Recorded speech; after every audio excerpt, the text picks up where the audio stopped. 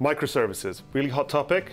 Netflix does microservices, Google does microservices, all these really huge companies that have enormous user bases do microservices. And unfortunately in the tech world, that means that everybody thinks they have to do microservices. And then when they hear the word, they think, oh, they read a short brief on what it means and then they start building code. And they tend to end up in a bit of a mess. Every single time we see somebody adopting microservices without having a really good strategy in place, we find that they get themselves into a mess, a kerfuffle. And when they come to us, they say, oh, we're building microservices, we've done this, how can you help us? And yeah, we can. I mean, Tyke was built to work with microservices, to be able to handle millions of transactions across multiple endpoints. This was all before Kubernetes came along and things like that.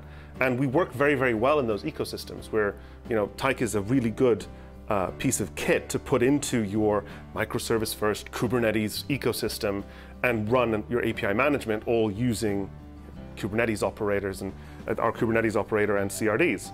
Now, the thing is, with microservices, is as I said, most people get it wrong. And the, I guess, predominant opinion these days is actually say, well, microservice might be too far. Most companies probably just need, and I hate the word, well-sized services.